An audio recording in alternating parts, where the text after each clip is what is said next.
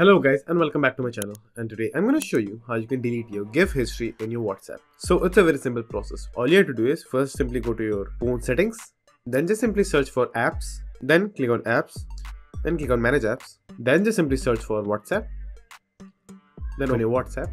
Now before doing anything in your WhatsApp info, first just simply go back to your WhatsApp application, then click on the three dots at the top right, then click on settings, then click on chat, then click on chat backup, then just simply make a backup.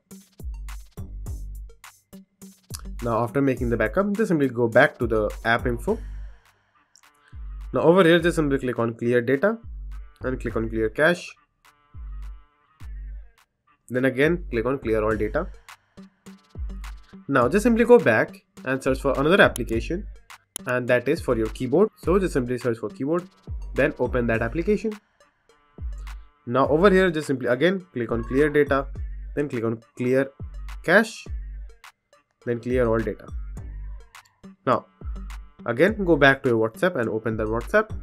Now just simply again restore your all the data by entering your number and linking your WhatsApp account. Now just simply hit continue, then click on allow. Now for the restore part, just simply click on restore. Now after the restore is complete, just simply click next, then enter your name and click on next.